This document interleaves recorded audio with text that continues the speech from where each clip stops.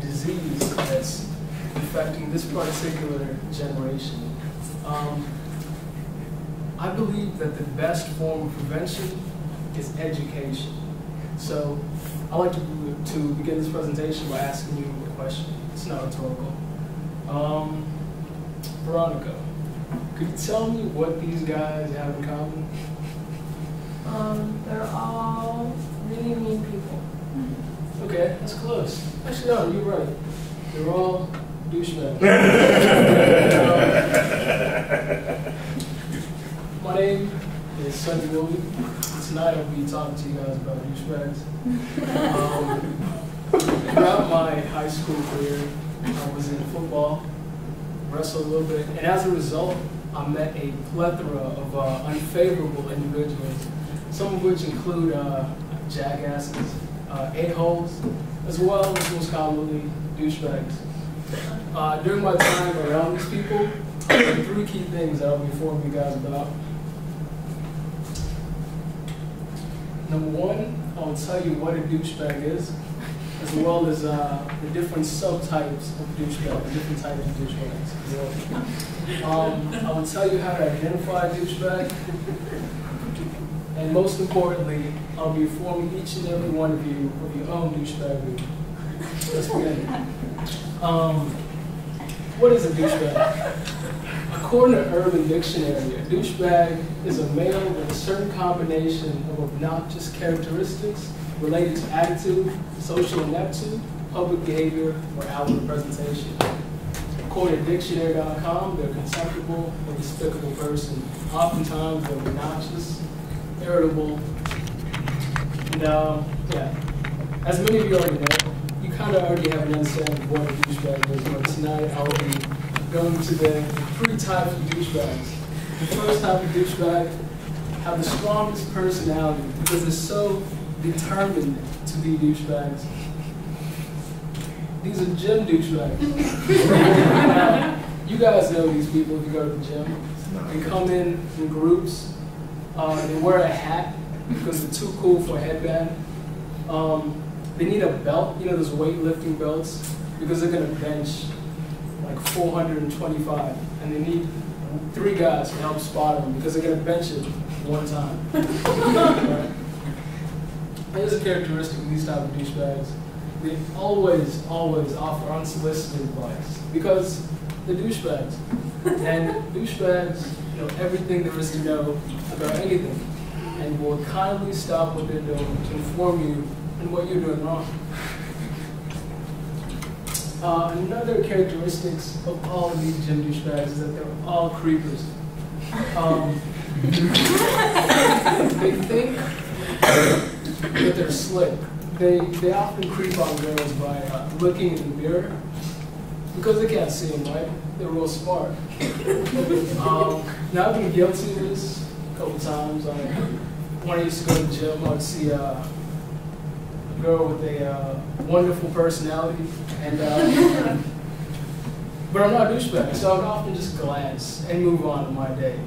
But douchebags will organize their entire workout routine around this hot girl, because what's the point of working out if you're not impressing in bikinis, right? Douchebags. Now, douchebaggery holds no location. A gym douchebag will continue to be a douchebag outside of the gym. You'll often find these people at parties with little to no provocation. They will remove their shirts and like whatever they want because they're just douchebags. Now, the second type of douchebag we're talking to you guys about, I'm sure a lot of you already met these, intoxicated douchebags.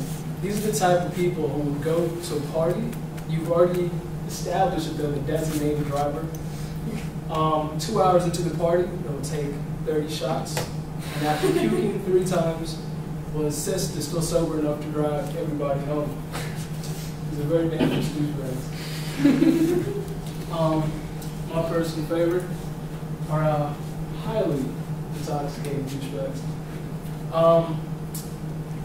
I have a friend named David Benzo. He's the type of person who would come to your house and smoke all of your tobacco, and then insult it afterwards. That's the kind of person he is. Right. 3 out of 4 if you know what I'm talking about. The third and final type of douchebag I'll be talking to you guys about tonight are trendy douchebags. Do I even have to say anything else? Check out this particular douchebag. Notice his hat. There's 2 things a douchebag cares about more than anything. That's his style and his hair. Therefore, one must never firmly place a hat on a douchebag's douchey head. It must be laid onto his head at a certain angle. Notice his questionable tattoos. He probably has an owl or a star. They're transformed into birds because he's so original. He believes in those balance bracelets. He believes that they give you balance. These are some confirmed douchebags. You can tell these guys from Jersey Shore, they're well-rounded douchebags. They're gym douchebags, intoxicated douchebags. We have the most underrated douchebag of all time, K-Fed, Soulja Boy, and of course, Team Douche, One Direction. Teams of douchebags. And I know what you're saying, who could be more douche than Kanye West? We have Riff Raff, which is right. Now, my final point is, I'll tell you guys of whether or not you're a douchebag. If you use the words bro, bruh, dog more than once every 3 seconds, then you're a douchebag.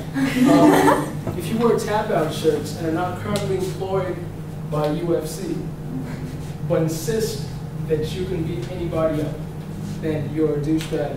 If you yell excessively during regular gym exercises, then you're a douchebag. If you're overly protective over your community college, then you're a douchebag. And if you've had more girlfriends than books that you've read, then you're a douchebag.